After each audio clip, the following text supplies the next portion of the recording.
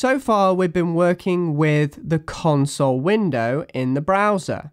And when we work with this console window in the browser, we can run very simple statements and commands. But the thing is, when we refresh the page, we unfortunately lose all that data. And even in the next lecture, what I'm going to be doing is actually I'm going to be writing out functions and so forth. So there's going to be lots of code here that we need to write out. And I'd also like to keep this code. So even if the page refreshed, I have my code stored in a more persistent, meaning a more dedicated space, such as a JavaScript file or a .js file. This way, my code can be stored and then it can be loaded in to different web pages and it will stay in the web page even if I refresh the browser. Now what we have here is called a code editor, or IDE, which stands for Integrated Development Environment. It's simply a code editor that allows us and facilitates us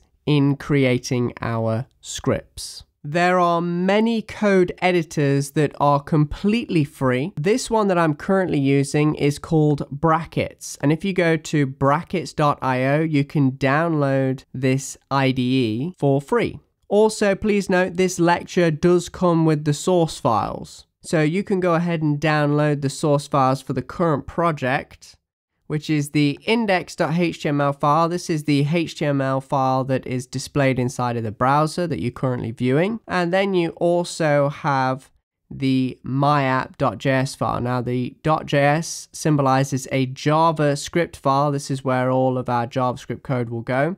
And HTML is for our HTML markup. And so currently this is what myapp.js file looks like. Now ignore all of this code because we're going to get back to it later. But let's take a look at the index file. You have the basic markup that you need to create a simple HTML page. And what we have right here is the script tags. Now, when you use the script tags, what you're doing is you are linking to the JavaScript. So we are linking to the myapp.js file. So we're targeting this file and we're saying include all of the code, and we want to execute the code that's in this file within our index.html page. We're just creating a nice link there between the files.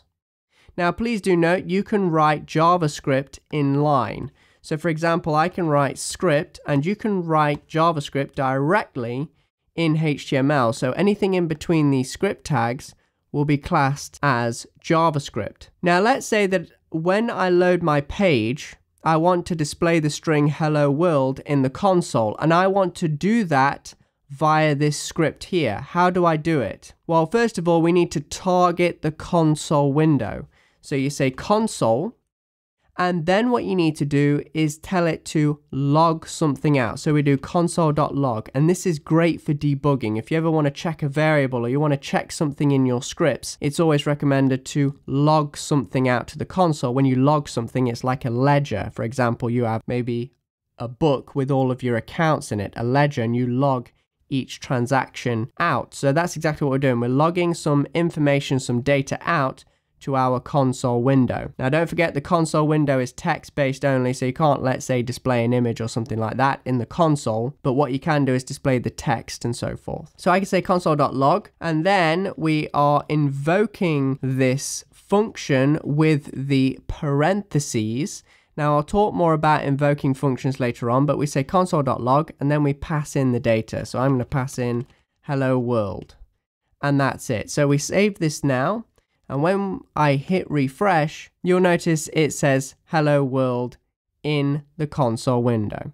So we can actually communicate from the JavaScript to the console window, and you can write JavaScript directly in a HTML page. You don't need to actually have a separate JavaScript file. But the reason why I want a separate JavaScript file is because I want to keep the logic, this side of things, all the application logic, you know, the calculations and the computations away from the markup. I just want the markup to be the display, and I want my application logic separate. So now I can write some really advanced scripts and I can keep it away from my markup code. This makes it easier for me to focus on my application logic, the computation, the mathematics, all the rest of it, and focus on my markup. And this separates the concerns. This is always what you want to do in programming, is separate the concerns. You want to keep things away from something else. So if something's for presentation, for visuals, keep that in one file. And if something's for computation and logic, you keep it in a separate file, and that actually will help you out. Now also, why have I included the script right at the bottom of the body, and why do I recommend it? Because let's say my JavaScript file here is, let's say, 200 or 300 kilobytes, which is fairly large. And so that's quite a large JavaScript file, and your JavaScript files can get very large. So the reason why we don't include it in the top is because HTML is block loading. So in other words, it starts loading line upon line, precept upon precept. So it goes to the head, then it goes to meta, title, script.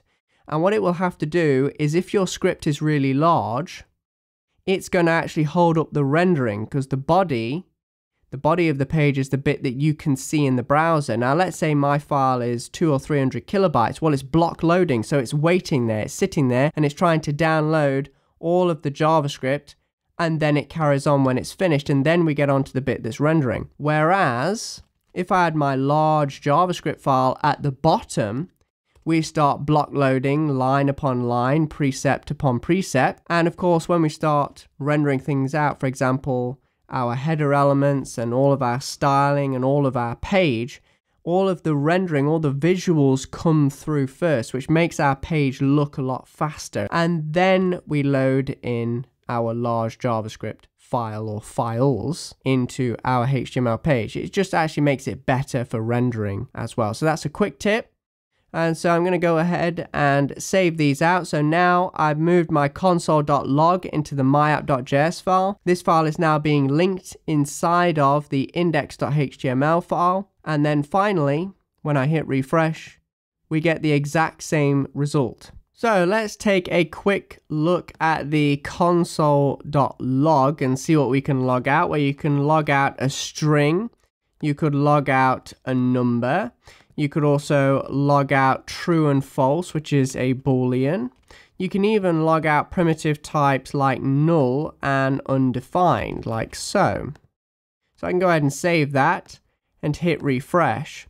And what's really nice about this is the fact that I can get the output, and it can tell me what's going off inside of my script. Sometimes when you're writing your scripts, don't forget, it's not executing. So you're only looking at what you've written and it makes sense to you. But when you run it in the browser, bad things can happen, things that you weren't expecting. And so what's really nice is to log the data out as you go along to figure out what's happening to the data. Is this function returning the right data? Is this variable containing the right information? You can log out variable data as well. So var num equals 10, and then I can log this out to the console. So I can say console.log, and then I can log out the num variable, and we can go and save that and hit refresh, and there is the num variable. So it looked at that symbol, that reference in memory, and it pulled out the value. Then on top of that, with the console.log, you can do all of these things in one go. So you can log out a string, you can also have a standard integer or a floating point number, you can also have a Boolean such as true or false, and then also you can have null and undefined, and also I can log out, let's say, variables and outputs from functions as well, which we'll talk about later on.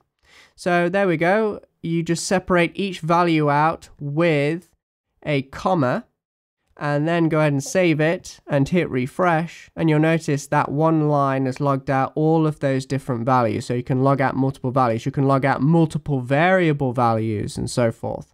So go ahead and have an experiment with console.log, and that will help you later on in understanding the output that is provided.